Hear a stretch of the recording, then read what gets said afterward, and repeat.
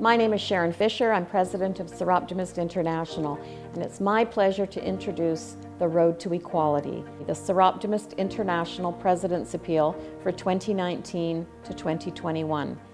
I'm going to introduce you to 6 amazing activists from Africa who have been working in the field and reaching hundreds of millions of people, and they are achieving success. And we want to support them, we want to help them.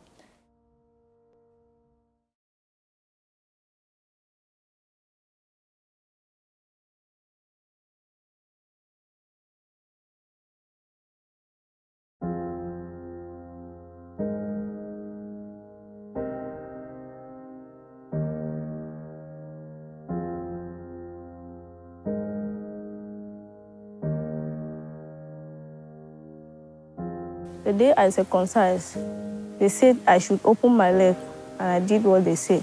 My mother told me this is my passage to womanhood. They say if you refuse to lie down, we will force you to lie down. So my dad brings some rope and tied me and holds me very strong. تما ويكش برتشام هم وتاريخ بو دم قيجان أوانيش من يعني قربو.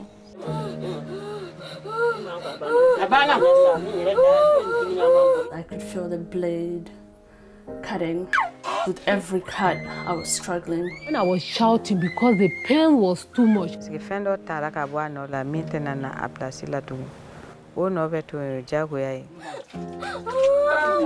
I really thought I was going to die.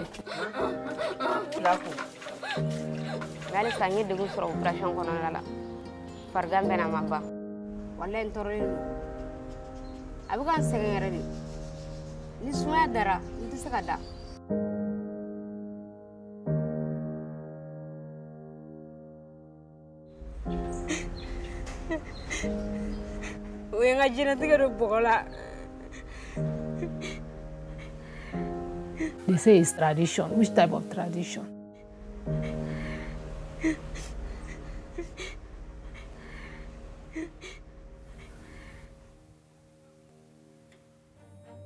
I had been at The Guardian for 25 years. I was the investigations editor. We were doing really big stories, WikiLeaks, Iraq. I came across FGM and I thought, why, if we're doing stories about people having their emails hacked, why aren't we covering the fact that 200 million girls and women are having their genitals hacked off? So we set up the global media campaign, and our first backer was the UN Secretary General himself, who launched us in Nairobi. 4 years later, a small group of us left The Guardian and set up a charity dedicated to ending FGM, determined to do things differently. Hand you over to Maggie. Attends, juste quand est-ce que vous allez partir? There's a huge anger in the activist community fighting FGM because the millions, and there is millions that is being spent on FGM, it's not reaching them. What we do with the Global Media Campaign is reverse that. No to FGM. And a large proportion of our funds go to the grassroots. That's what makes us different. We searched for activists who were working on FGM, who were often survivors, who were already working in the field, and through the volunteers we could see the people who really had the passion.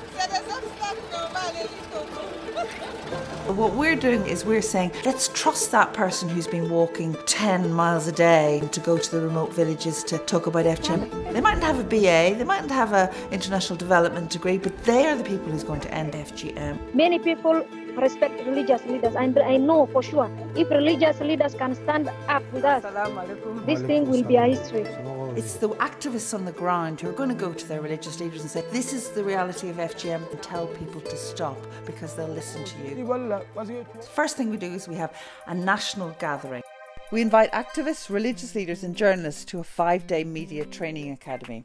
We start the academy with a doctor explaining exactly what FGM is and what it can do to the body of a girl. This is the first time that many journalists and religious leaders actually see what FGM is, and it's this information they bring back to their communities. It changed my perception, and I'm not going to let my daughter undergo FGM.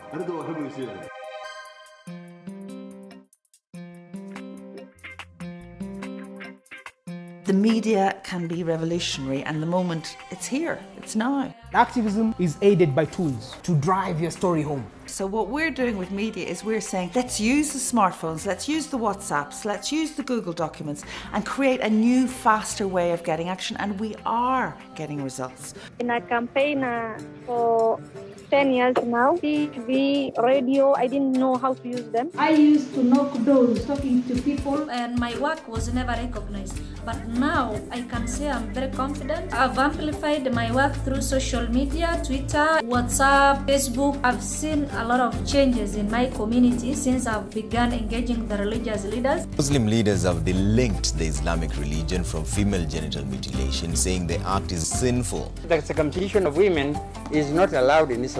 We have carried out the first ever survey into how putting religious leaders on the media works to change attitudes, and the results were extraordinary. More than 1 in 4 of people who heard those religious leaders said that they were going to stop cutting their children. Many people are getting the message clearly. Using the media to end FGM is really very important. I must say it's been a revolutionary journey of discovery for me, as I've learned so much about the media and I've been exposed to the digital world. So far I've appeared in more than 10 TV stations and radio stations in Nigeria, reaching 150 million people. There's a whole generation of young women. They've got the skills, they've got the technology, they've got the heart. They just need to be supported. So that's what we do by directly funding over 375 activists in 8 countries. A week doesn't go without an FGM story being aired. It has made a big difference. So far, the message has reached over 870 million people, with activists like Ifra Ahmed working not only locally but internationally too. The activists aren't afraid to go for change at the very top. Jaha Dukre in the Gambia, after an 18-month media campaign, finally met with her president, who for 23 years had never mentioned FGM. 3 days later, something extraordinary happened. As from today, FGM is banned as from today from the surface of this country. I want Gambia to know how proud I am and how happy I am. This is a revolutionary moment. This is a whole new era of women who can use social media, women who can set up communities and organise themselves. The Global Media Campaign is about supporting them. They are the ones who are going to end this, not us. I'm asking individual Soroptimists and clubs to dig deep and support this project. Choose one of these 6 amazing girls and follow her journey. It has to stop. Follow her story and support her for the next 2 years. Je suis vraiment très fière du travail que nous avons accompli.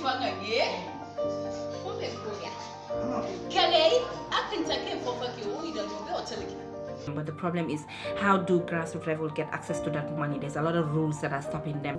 Please send your donations to the President's Appeal and support these amazing activists.